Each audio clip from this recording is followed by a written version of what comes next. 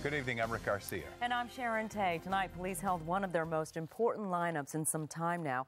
Suspect Giovanni Ramirez, facing a number of witnesses to see if they pick him out. Missouri residents are still digging out from Sunday's massive twister and now more tornadoes in the southern U.S. KCAL9's Joel Brown is in Joplin, Missouri, where the death toll continues to rise. A bullet fired near San Pedro High School went through a classroom wall and hit a teenager's leg. It happened around 2:45 this afternoon. The 15-year-old girl wasn't seriously hurt, but the campus was locked down while police searched for that shooter. Well, how do you replace a coaching legend like Phil Jackson? Well, there's word the Lakers have picked a new coach, one who was fired from his last job. The Lakers said today that they have a deal in place and hope to sign a contract within the next few days to make former Cleveland coach Mike Brown their new head coach. Brown's name only surfaced as a candidate late last week.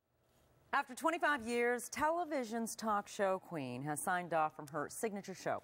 Oprah Winfrey now heads to L.A., where she's going to run her new network. KCAL9's Stephanie Abrams watched the final show with some of Oprah's biggest fans at a viewing party in downtown L.A.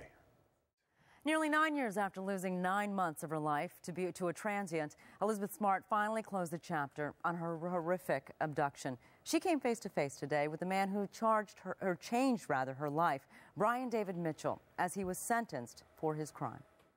Smart is also considering a career in law to help other crime victims like herself. What a sharp. He's living his dream as a sailor in the U.S. Navy, and now that enthusiasm and dedication have been recognized with a very prestigious honor.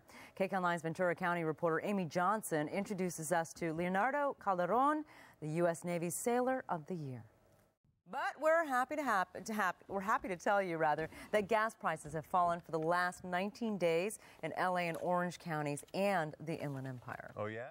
Hollywood studios are banking on fans heading to the movies this holiday weekend. And tonight, the Insider's Kevin Frazier gives us a behind-the-scenes sneak peek at some of the box office contenders.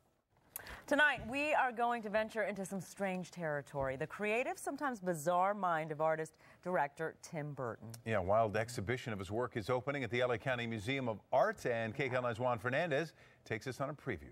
So cool. Yes, scary cool. Yeah, scary cool. Coming up, a day of high-profile trials around the country, some with political overtones, others just criminal.